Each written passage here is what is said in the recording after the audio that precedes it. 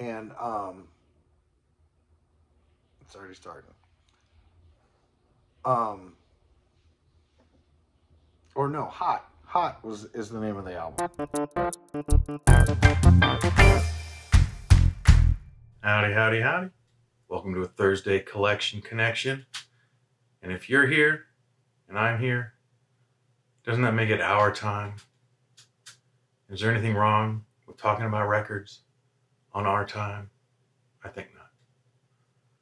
I play the game with my brother, Plastic Eric from the Plastic Soundwave Cult, and you can play along and follow along by subscribing to both channels.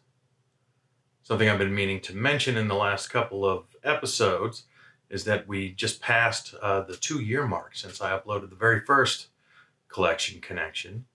Took me a few months to get the second one up, and a little while beyond that to become regular and weekly and in the format that we currently do it.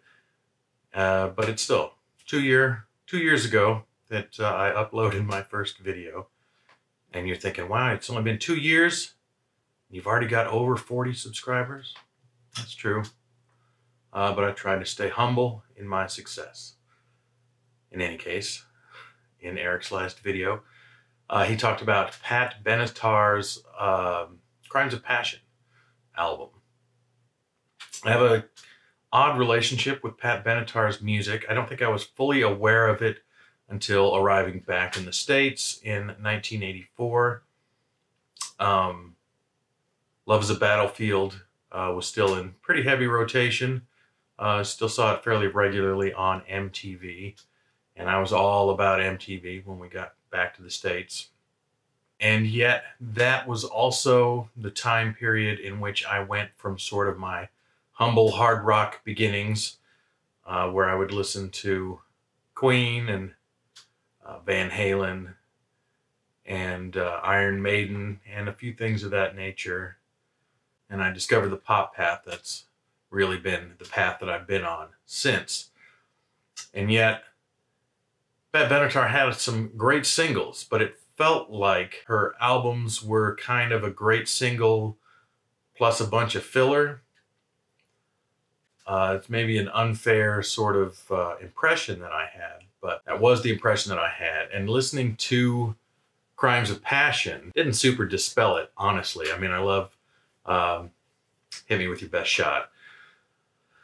But even the cover of Wuthering Heights feels a little bit like she's doing an impression of Kate Bush. It doesn't seem like she's being herself. Bending the rules, what it made me want to do and what I ended up doing was listening to her next album, Precious Time, a couple times over, because that was the album that I had on vinyl. But again, as I bought it, it was already sort of becoming obsolete in my tastes. And so I ended up buying a Pat Benatar album, and I'm not even really sure why, because it wasn't anything that I listened to all that often. And yet, when I listened to it here earlier this week, lots of it stuck out to me. It struck me as a very solid record. It's a Tough Life. Made me think of Boomtown Rats. And Take It Any Way You Want It has a great chorus, all the potential in the world to have been a big radio hit. But it was not released as a single. And of course, Promises in the Dark. And a very creditable cover of Helter Skelter. I like the cover of Helter Skelter better than her cover of Wuthering Heights. But as I cleverly alluded to in the opening of the video, my connection is that Pat Benatar was mentioned in the movie Fast Times at Ridgemont High. Linda, that girl looked just like Pat Benatar. I know. Wait, there are 3 girls here at Ridgemont who have cultivated the Pat Benatar look. Janelle Sembler, Mary Ann Zlotnick in the red tights. Ah, the memories. And my connection was also referenced in the movie Fast Times at Ridgemont High. And here's that scene. Can you honestly tell me that you forgot? Forgot the magnetism of Robin Zander or the charisma of Rick Nielsen? That's kid stuff. Kid stuff. How about the tunes? I want you to want me. So yeah, we're talking about Cheap Trick, and more specifically, their second album, 1977's In Color.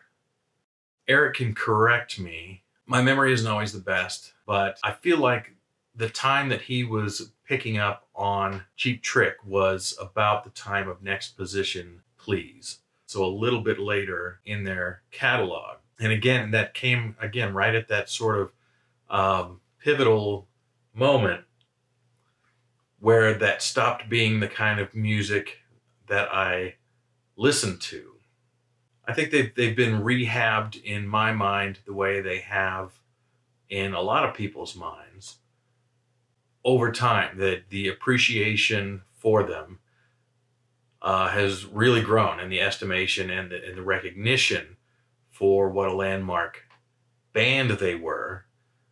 So much so with me personally that I feel like, to speak about it in anthropological terms, they are the first band that were recognizably human. In 1977, making power pop that I recognize in the music that I came to really connect with thereafter. There was sort of a twig on the branch where the Cars kind of went in a new wave direction and Cheap Trick went in a power pop direction.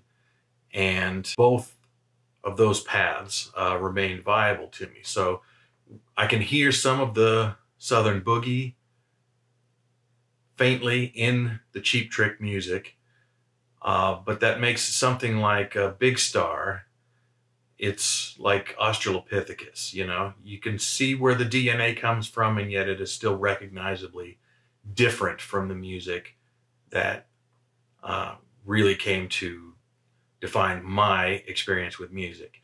And so it's been working backwards a little bit. I knew of Cheap Trick later in their initial run.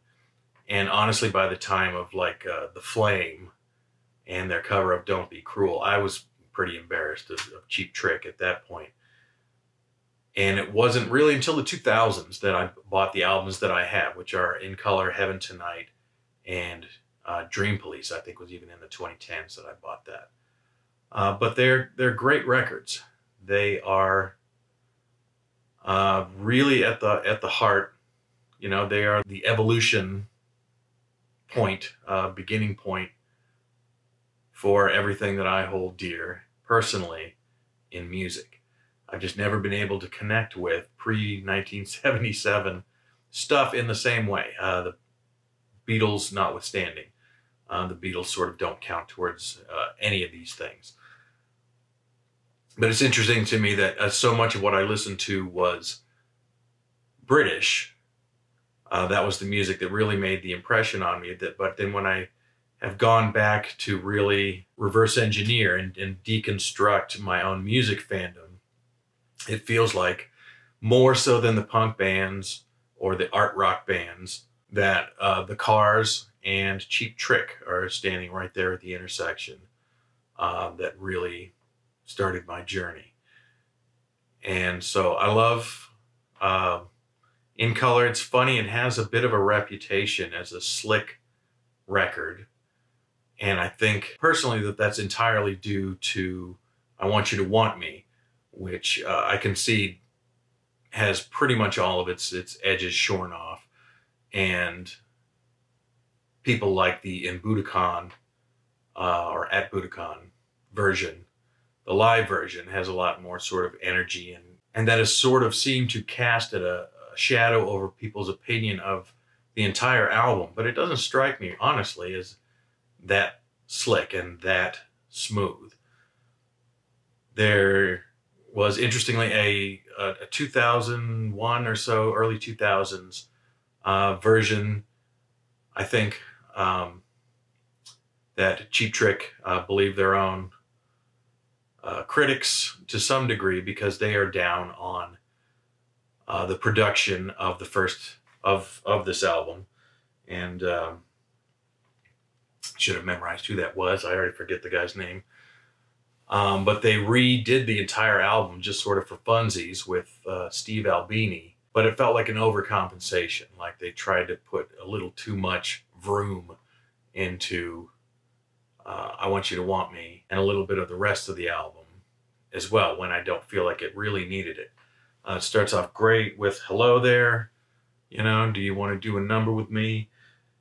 And yeah, through Big Eyes, Down, I think it's all really good. I can't even necessarily come up with the exact words to describe what the synthesis of that hard rock and boogie into the power pop, whatever stage, what it is, what balancing act they're pulling off here. But Southern Girls is great. I know I've already talked way too long, so let's just hit it with, there's a bunch of great tracks on here. I think it's reputation as sort of a soft record for babies, as the gal says there in Fast Times at Ridgemont High. I think that's a little overblown, and you know, it's really good stuff. I would agree that it's a little soft on that one particular single. Would have been nice if there was a studio version that had the energy of the live at Budokan version. But that said, I'm going to pass it along to Eric. You can look for his response on Monday on his channel, Plastic Soundwave Cult. And you can enjoy some Cheap Trick in the meantime. You can enjoy some Cheap Trick in the meantime. In Color, 1977, their second album of 1977 and their second album overall. It's good stuff. It's worth your time. With that, I've said my piece. So I thank you for watching, and goodbye.